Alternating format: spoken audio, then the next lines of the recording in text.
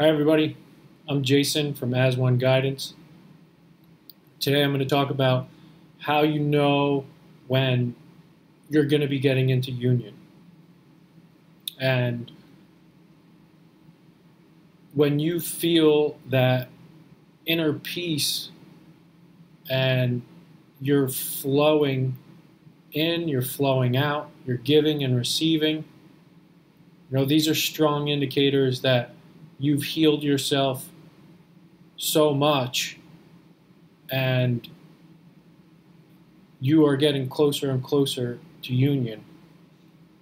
One thing that I see people do is that they'll say,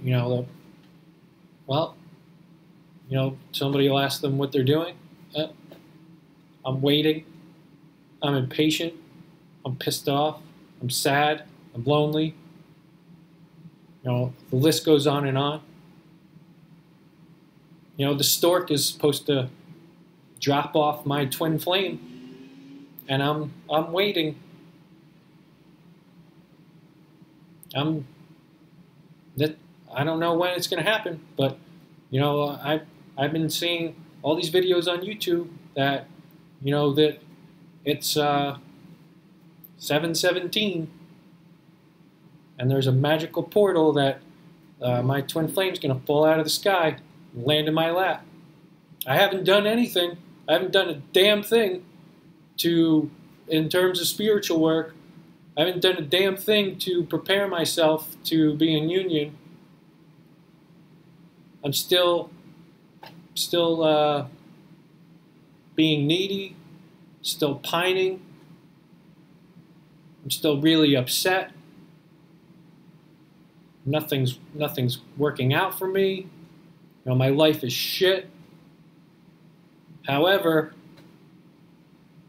all these videos say that this is the year.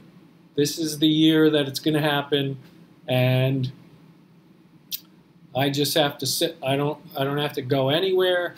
I just have to sit here and wait for it to come to me. This is the type of stuff that I'm seeing that it's like if you're not preparing yourself, if you're not healing yourself, if you're not clearing out all of the things that are keeping you from being with your twin, if you're not doing any of those things, then how are you going to be in union with your twin? How is God going to give you this one thing that is causing you such great upset? You're not together in order for you to heal all of your upsets.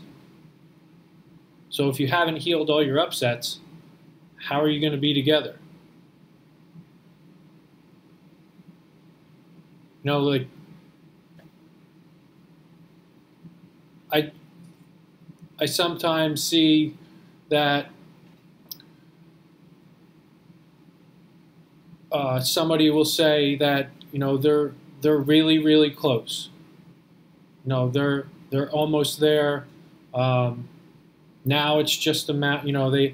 They feel like they've done everything that they possibly could, and now it's just divine timing. And there of course is a lot of truth to the divine timing portion of it. However, if you are not in union, then there's still work to be done.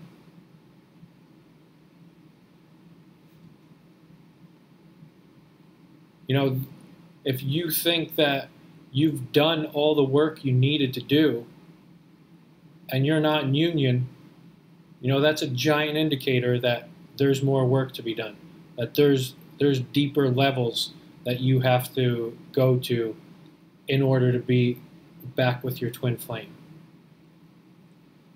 Because they aren't just going to appear in your life when you're not ready for it. They might appear in your life to teach you stuff. A lot of people are having that experience where your twin flame will come into your life and uh, stir shit up and then vanish again. And all of that is a lesson to teach you what you need to heal. However, you aren't going to be in union in a loving and compassionate relationship where you're both working together and providing unconditional love and a partnership that will last forever if you have not healed all of the blocks inside yourself, all of the upsets inside of yourself. What's going to happen is you're going to keep coming together and it's going to be a giant smash up, and then they're going to split again. And all of that is just teaching you what you need to heal. However, that will keep continuing to happen as long as you're alive on this planet, that will keep continuing to happen until the day that you heal the things that you're being shown to heal. And so what it's about is getting into that mindset, that feeling, that unconditional love for yourself, for your twin. That's a whole way of life. That's something that lessons and a whole bunch of different experiences have to happen for you to learn that on a gradual basis. And it's up to you on how fast or slow that learning takes place, and how fast that healing takes place. But there are lessons to be learned, and you will not reap the benefits of all of your inner work until all of the lessons are learned completely and fully.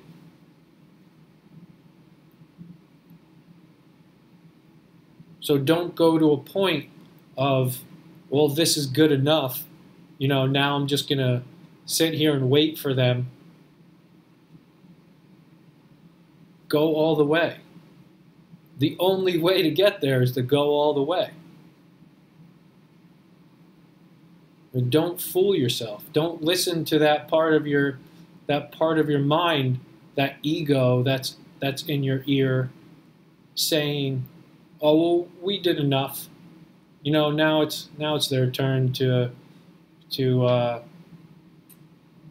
go the rest of the way or make the rest of the way happen. We did 50%. That's more than our fair share of what needs to happen." If you are aware of something, it is your responsibility to take care of it. That's just a fact of life. This is your portion of the journey. You're aware of what's going on. It is your responsibility to take care of it. They have their responsibilities that you may not know what those are, but that's not for you to know. Your responsibility is for you to know what you're being led to, what you're being shown, what the lessons are that you're being taught.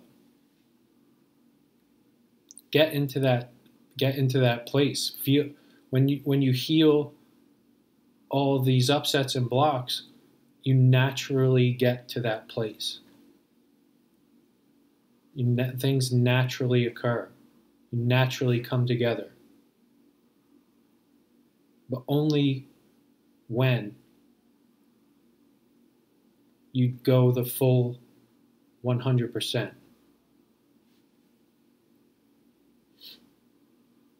So I would love to take you through that full 100%, through your journey and into union.